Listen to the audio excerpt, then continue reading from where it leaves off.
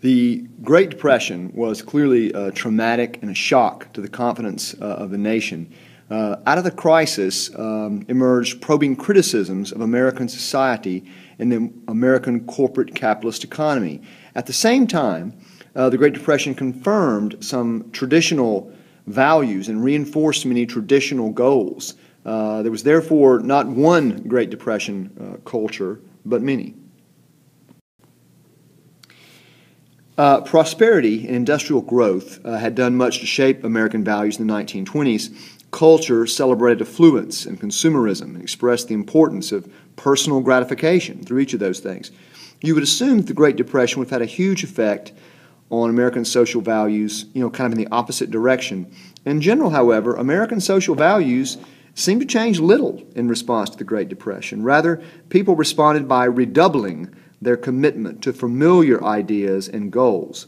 Sociologists Robert and Helen Merrill Lind, remember sociology was a fairly new science, invented essentially at the University of Chicago by the people that worked with Jane Addams at Hull House, and they wrote a study based on the mid-1920s, their study of Muncie, Indiana, sort of a middle American town. The study was called Middletown.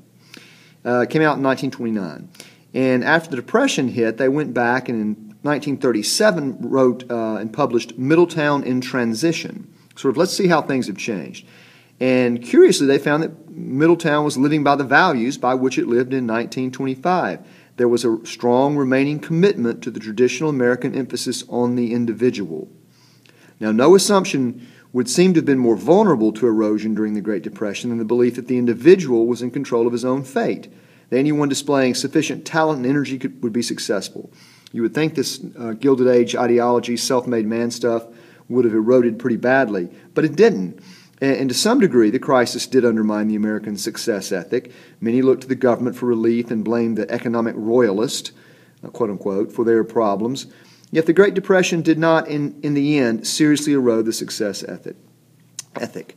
The survival of the ideals of work and individual advancement was evident in many ways, not least in the reactions of those most traumatized, conscientious working people who suddenly found themselves unemployed.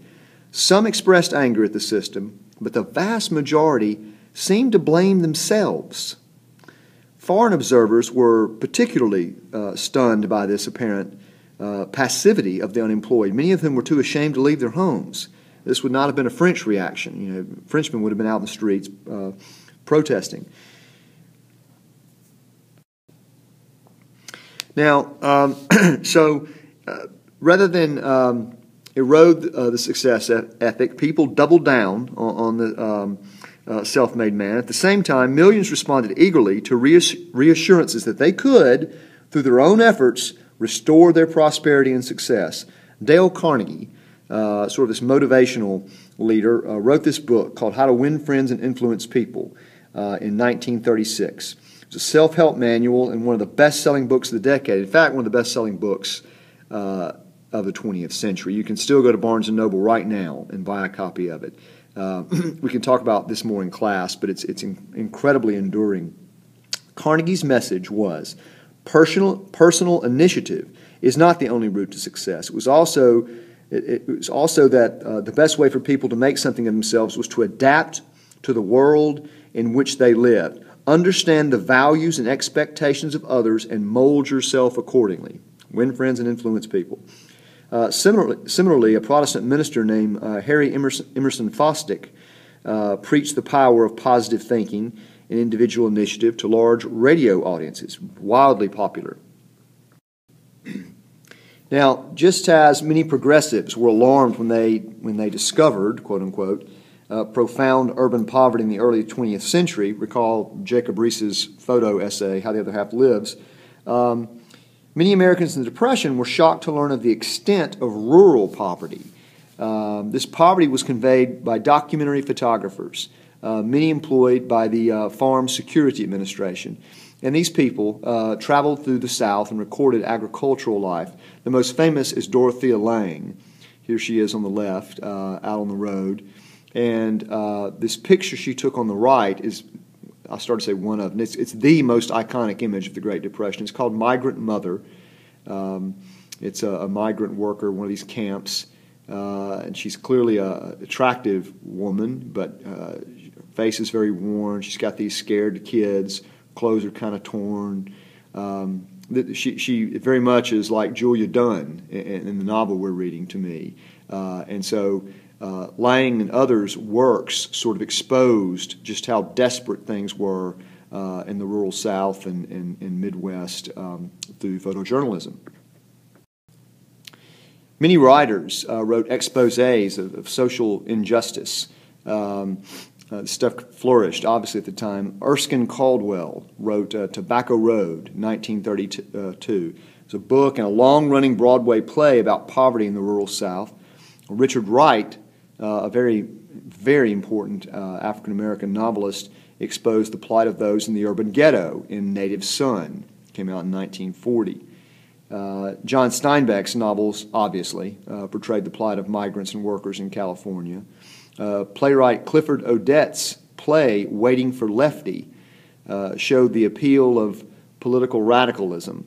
But the cultural products that attracted the widest attention were those that diverted Americans' attention away from the Great Depression, talking about movies and radio. Almost every family had a radio in the 1930s. They had been introduced in the 1920s. It was like a common piece of furniture in a house.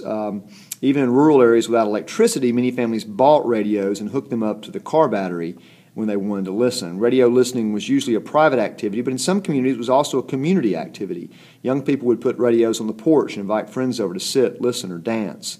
In poor urban areas, people would congregate on a street or in a backyard to listen to a sporting event. Although radio stations occasionally carried socially and politically provocative material, most programming was escapist. Comedies like Amos and Andy, or adventures like Superman, Dick Tracy, and The Lone Ranger.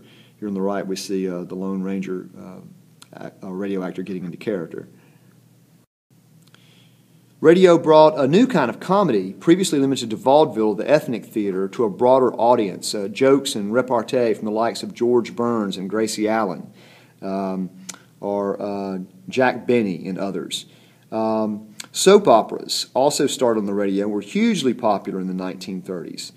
These were complicated stories of intrigue, romance, betrayal, usually without overt social or political messages. They were called soap operas, by the way, because they were most often sponsored by soap products initially. The commercials were about soap products.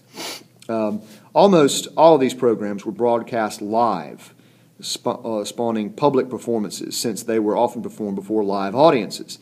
Even classical music was broadcast. NBC actually created a full symphony orchestra under the conductorship of a distinguished Italian just for this purpose. Radio gave Americans their first direct access to public events, and radio news and sports divisions grew rapidly to meet demand. Memorable broadcasts included the Hindenburg disaster in 1937, which ended airship travel, and Orson Welles' Halloween broadcast in 1938 about aliens landing in New Jersey and marching on New York City with terrible weapons, and of course a lot of people believed it and panicked. Radio was very important for two reasons.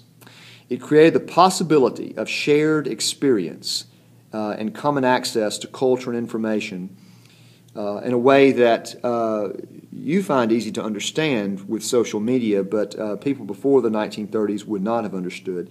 And it changed the social life of the nation, encouraging families to center their family life around their home more than they had in the past. Next time we'll talk about the movies.